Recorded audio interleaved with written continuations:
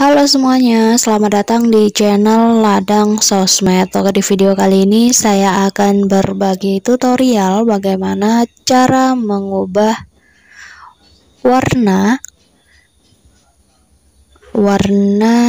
pop-up notifikasi Samsung ya teman-teman. Oke, sebelum lanjut ke videonya, jangan lupa di subscribe dan nyalakan lonceng notifikasinya agar kalian tidak tertinggal video-video terupdate berikutnya. Oke, dan langsung saja kita masuk ke tutorialnya. Oke, untuk langkah yang pertama, di sini kita masuk ke bagian pengaturan ya teman-teman. Selanjutnya, di sini kita pilih saja pemberitahuannya. Lalu di bagian pemberitahuan, kalian pilih di pengaturan pop-up singkat.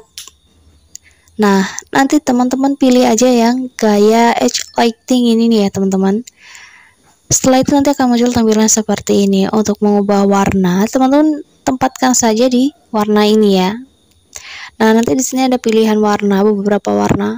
Kalian juga bisa mengaturnya berdasarkan warna aplikasi. Jadi setiap notifikasi atau pop-up notifikasi yang masuk, itu warnanya bisa sesuai dengan warna aplikasinya. Contohnya WhatsApp ya, kalau kalian setting di sini, maka otomatis nanti pop-up notifikasi yang muncul sama seperti warna dari aplikasinya. Kalau WhatsApp hijau, berarti nanti notifikasi pop-up-nya hijau ya teman-teman.